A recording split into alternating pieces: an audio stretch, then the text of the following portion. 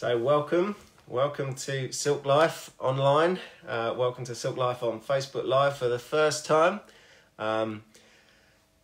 If you're just logging in because you received an invitation through the food bank or through a friend or a member of the family, we are delighted to have you with us here today. We've been on Zoom as a church family, just doing some worship together, and you've joined us to the point where we just stopped to look at the Bible and think about what Good Friday means to us. What does it mean today?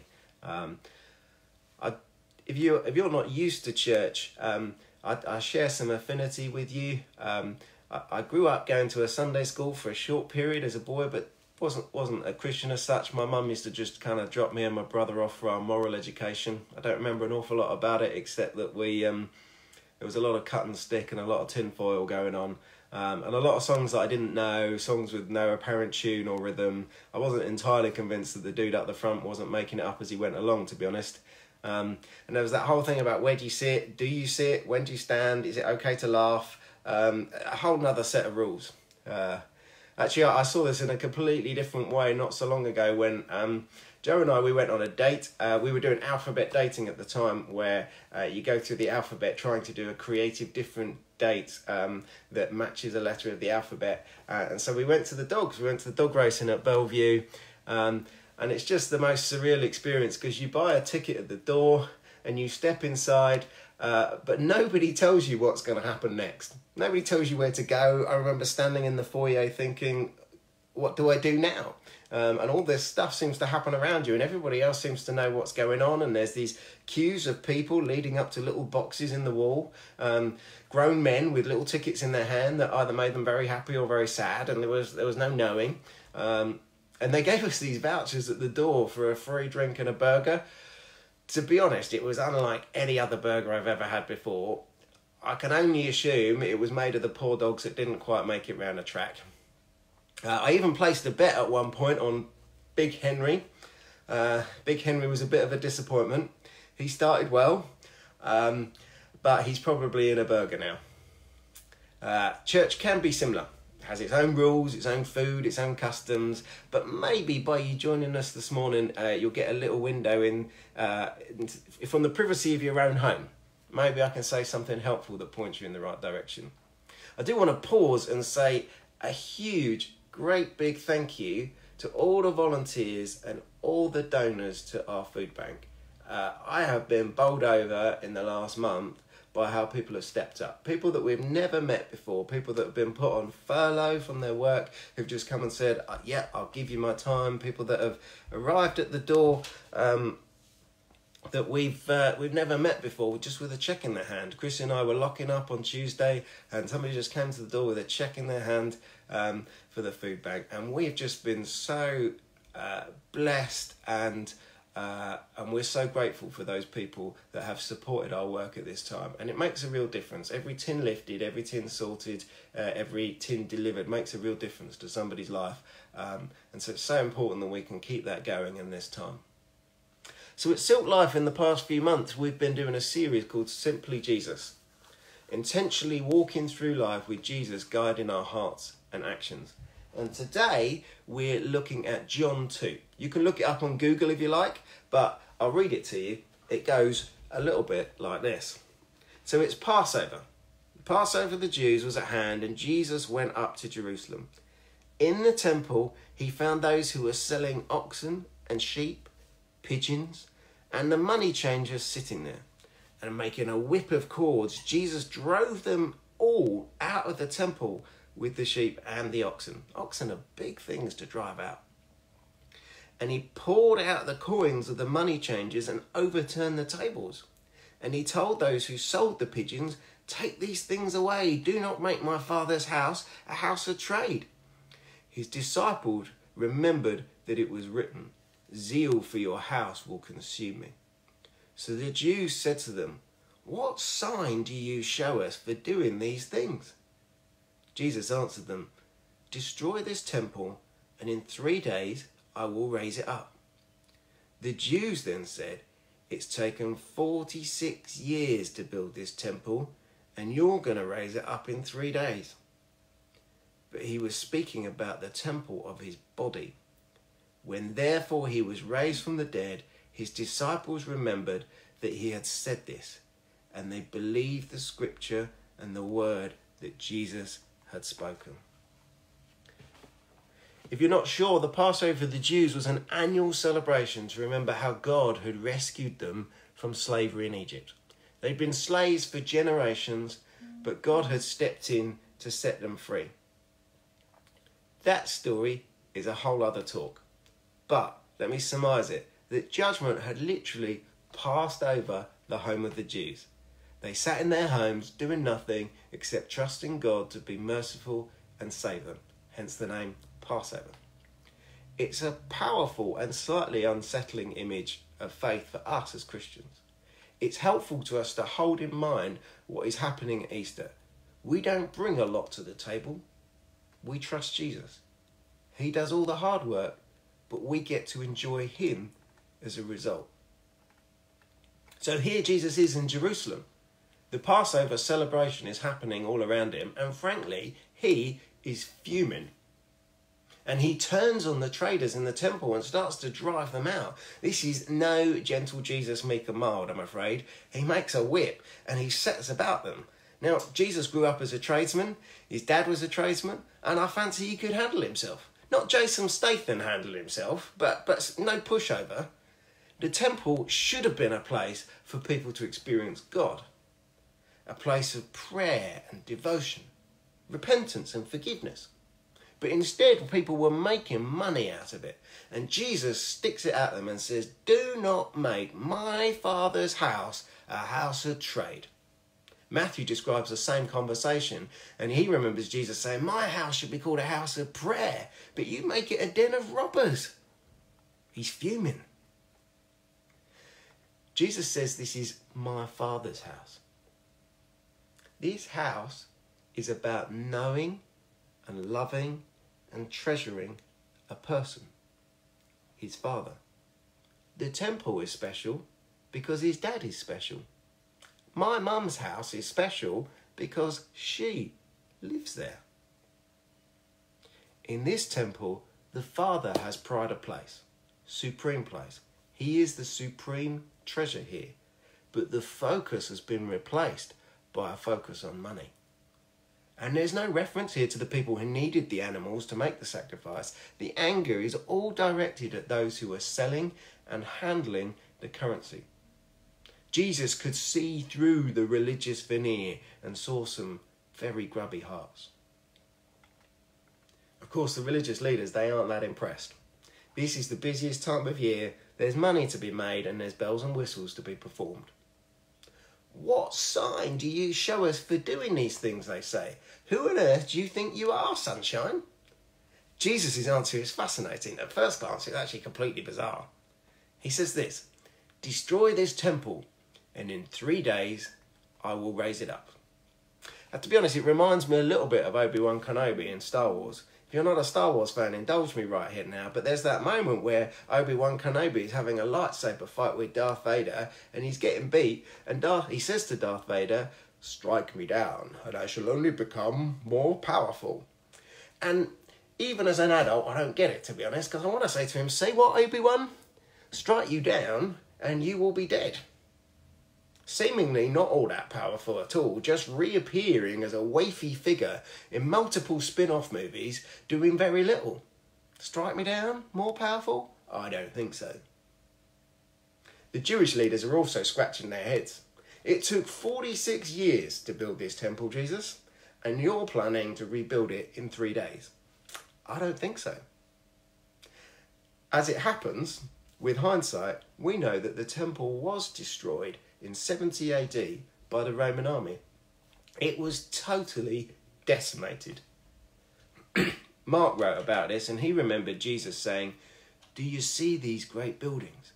No stone will be left upon another." This is actually an accurate description of the decimation that was caused by the Roman soldiers. They literally wiped it away. But look at verse 22 of our passage. Jesus wasn't really speaking about the building.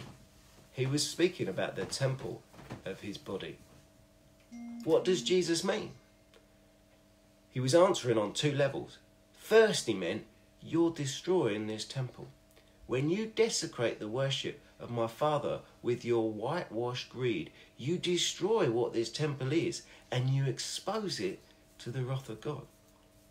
But on another level, he's also saying the same materialistic deadness to spiritual reality that destroys his temple is also going to destroy me. Just like you kill worship in the temple with your consumerism and materialism, you will kill me. It's not streaming. Do you want me to do anything On Facebook. It's not live on Facebook. Anyone can see it. I and my Father are one. If you destroy his house, you destroy me. If you treasure money more than my Father, you will treasure my destruction. In fact, you'll buy it with 30 pieces of silver. So Jesus is speaking on 2 levels. Destroy this temple, the building, and destroy this temple, my body. In 3 days, I will raise it up. What's he talking about? In 3 days, I will raise it up. Well, it works on the same 2 levels. I'll raise up my body in the resurrection after 3 days. He will lay it down for our sin, and he takes it up again. When they destroy it, he builds it again in 3 days, and no one can stop that. But there's another level of meaning. The material temple that would be destroyed, Jesus builds again in 3 days in the sense that he now replaces the temple. He becomes the new place where everyone may meet God. We don't need to go to a special place and do special things with a special priest to access Jesus. Remember what he said in Matthew 12:6, I tell you something greater than the temple is here. And he meant himself. It all starts to fit together, right? Nearly 20 years ago, for me, I was on the fringes of a really tragic accident.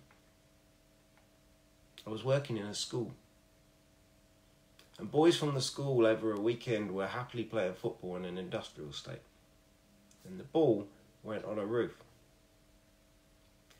They climbed up on the flat roof to retrieve the ball, and the roof fell through. And one child fell through the roof, and he didn't survive the fall. The funeral was actually horrible.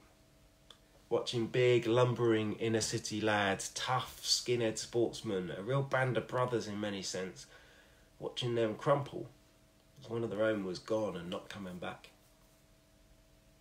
And I remember them playing the Oasis tune. Some of you will know it, Stop Crying Your Heart Out. It's a really eerie song. And I remember thinking that they shouldn't have to stop crying their hearts out. That actually big, broken, ugly sobbing is entirely appropriate right now. That boy shouldn't have been on that roof. This funeral should never have been happening. This is entirely tragic. A horrible, tragic accident. It puts some frame of reference in place for me of what happened to Jesus. The treatment of his body was brutal. It took a real beating. No stone was left on top of another. Loved ones watched him die and were traumatised as a result. But it wasn't an accident. Pilate deliberately sentenced Jesus to death. The soldiers deliberately raised their hands to whip and beat him. The onlookers deliberately mocked and spat at him. The soldiers deliberately pressed his arms and legs to the wooden beams and drove nails through his hands and feet. They deliberately pressed a crown of thorns on his head and deliberately wrote a mocking sign and hung it above his head. They deliberately gambled for his belongings. The Jewish leaders had deliberately handed him over to Pilate in the first place. Judas had deliberately betrayed him, and the crowds deliberately shouted for Barabbas to be set free instead of Jesus. But the Bible goes further. You know that famous verse of John 3:16. God so loved the world that he gave us pink and fluffy bunnies, Easter eggs. No. God so loved the world that whoever believes in him, that he gave his only son, that whoever believes in him should not perish but have eternal life. God deliberately gave his son. Isaiah 53, it was the will of the Lord to crush him. God didn't just hand him over. The Father crushed Jesus. It was deliberate. In fact, we're told of all that Jesus endured on the cross, it was the separation from God that caused him to cry out. The moment the Father turned his face away, that caused Jesus to yell, my God, why have you forsaken me?" The Bible goes even further. It tells us that Jesus was in very nature God, but chose to make himself nothing, chose to be born in human form, chose to humble himself, chose to be obedient to death on a cross. Jesus knew his body, the temple, would be torn down. Jesus knew that no stone would be left upon another. Jesus knew that no part of his body would be left intact. It was deliberate. If you dip into the Old Testament, hundreds of years before Jesus ever set foot on the earth, Isaiah was saying that Jesus would be oppressed and afflicted. But he would not open his mouth. He would not attempt to defend himself. That like a lamb he would be led to the slaughter and be silent. Jesus didn't fight back. He didn't try and argue his way out. He didn't beg for freedom. While on the cross, they mocked him. "Save yourself, King of the Jews." At any moment, he could have called on a host of angels to be rescued. But he chose not to. He chose to cling to the nails instead. He chose to be obedient to death. Only hours before, he'd been praying in a Garden of Gethsemane, like a local park. And he spoke to his Father and said, "If there's any way this can pass me by, if there's any way I don't have to drink from this cup, let's do that." But those famous words, "Not what I will, but what you will." Jesus chose to follow the path of obedience to death. What on earth for? Has the world gone completely crazy? There's actually a key to it all in the letter to the Hebrew church a few years after the death of Jesus, where it says, "Look at Jesus, the author and perfecter of our faith, who for the joy that was set before him endured the cross, despising the shame. He is seated at the right hand of the throne of God." Joy? What joy is there in a cross? But actually the joy is something on the other side of the cross. Something so special, so magnificent, that Jesus could shrug off the wrenching pain of the cross in favour of something else. Something truly mysterious. Something that is actually the topic of another sermon. Sunday, maybe. Will you come back Sunday for me to finish the story? Please do. But for now, let's just listen to these words from Jesus where he says, "I am the bread of life. Whoever comes to me shall not hunger, and whoever believes in me shall not thirst." Unity with Jesus is so rich, so precious, that he meets our most basic human need. He goes on to say, "Whoever comes to me, I will not cast out." You can trust him. He's got you.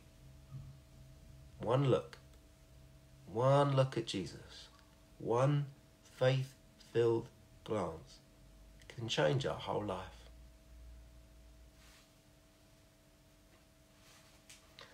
Times like these, I like to go to my most well-used resource, my children's Bible, and it describes the moment of the Last Supper. Judas has gone off to betray Jesus, and Jesus knows that he's gone. But he picks up bread and he breaks it and he gives it to his friends. And he picks up a cup of wine and he thanks God for it. And he pours it out and shared it. My body is like this bread. It will break, Jesus told them. This cup of wine is like my blood. It will pour out. But this is how God will rescue the whole world. My life will break and God's broken world will mend. My heart will tear apart and your hearts will heal. Just as the Passover lamb died, so now I will die instead of you. My blood will wash away all of your sin, and you'll be clean on the inside in your hearts. So whenever you eat and drink, remember, Jesus said, I've rescued you. Jesus knew it was nearly time for him to leave the world and go back to God. I won't be with you long, he said. You're going to be very sad, but God's helper will come. And then you'll be filled with a forever happiness that won't ever leave. So don't be afraid. You are my friends, and I love you. And they sang their favourite songs, and they walked up to their favourite place, an olive garden, where Jesus would pray. Let's now take our bread and our juice. It's a little early in the morning for me to do in the wine action. Jesus said, my body's like this bread. It will be broken. My body will be broken, but God's world will be mended. And so we can eat the bread. And remember Jesus.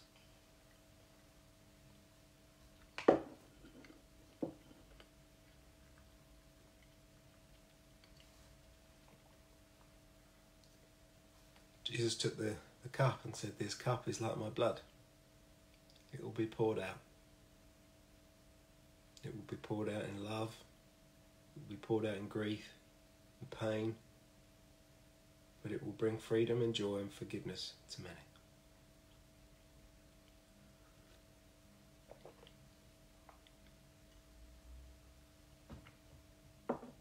Allow me to pray for you. Jesus, help us to see with fresh eyes. Help us to see you in new ways. Help us to understand and experience your goodness. Help us to shed those things that entangle and hinder us from knowing you as our precious friend and Saviour. Fill us with your Spirit and lead us into adventures with you. In your name, Jesus. Amen. Thank you for joining us. We'd love you to come back on Easter Sunday. We'd love you to hear the remainder of the story. Have a great weekend. Enjoy the sunshine. And we'll see you soon.